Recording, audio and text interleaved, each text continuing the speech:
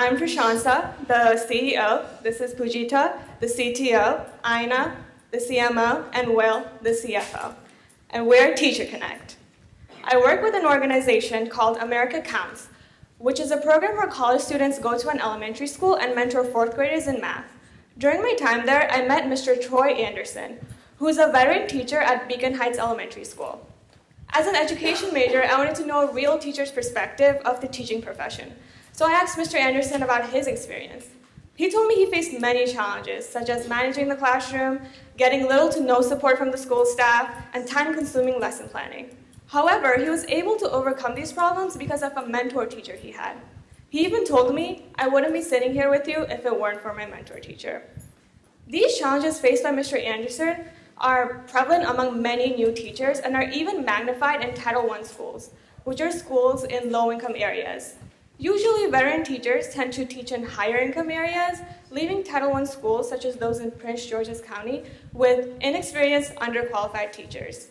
There are 127 elementary schools in Prince George's County, and in these schools, over 40% of the teachers have fewer than 5 years of experience. As a result, students in these schools are not getting equal access to experienced, qualified teachers, putting them at a disadvantage. Introducing TeacherConnect. TeacherConnect is a website that provides support to new and experienced teachers through mentorship and materials. When teachers subscribe to our site, they gain access to a database of worksheets and unit plans that are aligned to the Common Core standards, which are implemented in PG County schools. They will also be matched with a mentor teacher that will give them advice and strategies to use in the classroom. As a result, teachers will be able to spend less time lesson planning, create more effective lesson plans, and be more effective in general.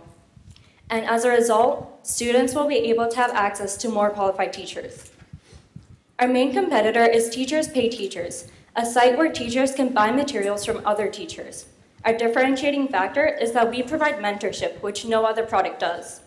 So we expect teachers to use our product over others because we're providing both the mentorship and the materials. We have already gained much traction over the past several months. In the 36 teachers we have already interviewed, 20 said they would be interested in subscribing to our product online, and 3 said that they would be interested in becoming mentors. So in the beginning, we'll be primarily targeting elementary school teachers in Prince George's County. We'll be charging them a $15 a month base subscription, which will include access to our database of worksheets, as well as unlimited downloads. If they choose to get a mentor, which will be optional, they'll instead be charged a $37 a month premium subscription. Now, the subscription fees will be our primary source of revenue, which will go into paying for like operations such as the mentor-teacher stipends. In the first year alone, from just the basic subscription, we plan to pull in $27,000 in revenue, which includes reaching 300 subscribers. And in year 5, after we expand to all of PG County, and in addition into Montgomery County, we expect a revenue of $779,000. So for our first stage, we're asking for $5,000. This is a breakdown. $4,000 of it will go into initiating operations, such as seeking out teachers and starting to pay them to create and upload worksheets so that people will have something to subscribe to. TeacherConnect provides new teachers with the necessary support to become effective and qualified teachers, thus mitigating the achievement gap and the education gap by helping to improve student overall performance in the classroom. With your help, we can help to address 3.1 million teachers nationwide, thus helping to improve the education of 83.7 million students. Thank you very much. Do you have any questions? We're TeacherConnect.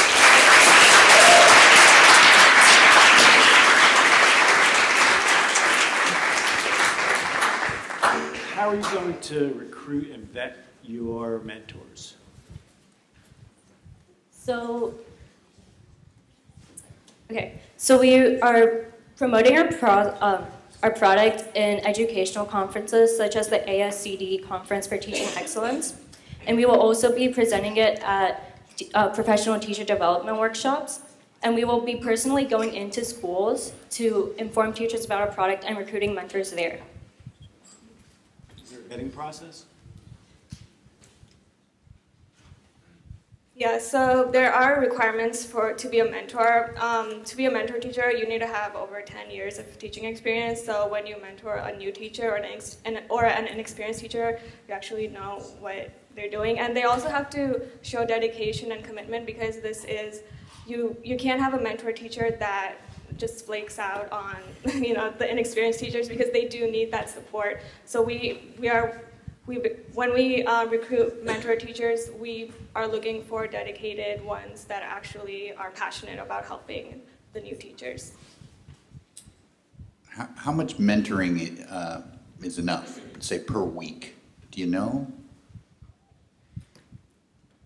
2 hours a week? Is it an hour a month? We don't exactly know how many hours of mentorship is enough, but right now we have it set. We have a mentor-teacher ratio of about 6 to 1, and we expect the teachers to be using about like 4 to 5 hours a month. Do you see yourself as continuing to go down the teacher training route, or do you really see yourself thinking about a peer-to-peer training model?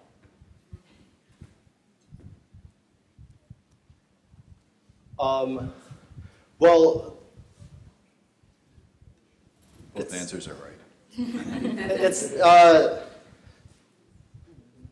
well, I guess like part of our half of our entire service is like peer-to-peer mentoring, but we also like to keep the other half. We also like to emphasize that like the other half is making like new teachers or even like experienced teachers, like make their like daily activities and lesson planning more convenient, because we're there to provide the database of materials and the lesson plans and the unit plans. So we're doing both. Sorry, I have 2 questions. Maybe that's ignorance. My kids are out of school or in college or past, but lessons plan and all this doesn't exist already in school is the first question.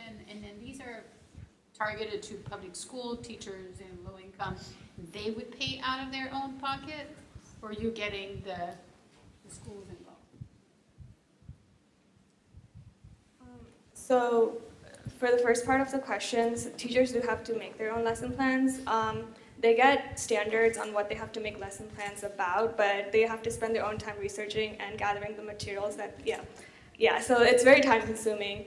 And for the second part, we were initially thinking about getting the school involved, because we didn't want teachers to pay out of their own pocket, but at the same time, it would be a difficult process to convince the county board to actually buy our products. So we are starting with the teachers, and if hopefully when we gain traction, we can convince the county board to act buy. So how are you going to measure impact through those kind of piloted teachers who self-pay to convince the boards? What are your measures? So we have several measures. One would be time spent lesson planning. We would basically survey the teachers who bought our service. We would survey them on how much time they spent before using our service and then after using our service. Another one would be test scores. Even though we don't want that to be a primary measure, we definitely want to see student improvement after using our service, because that lets us know that our product is working for the teachers. And then others would be the teacher retention rate, which in the first few years, the teacher burnout is actually really high because of all the responsibilities they have. So we want to go to the schools that we have marketed to and see how much teachers have stayed before using our service and then after. Yeah. Thank you guys.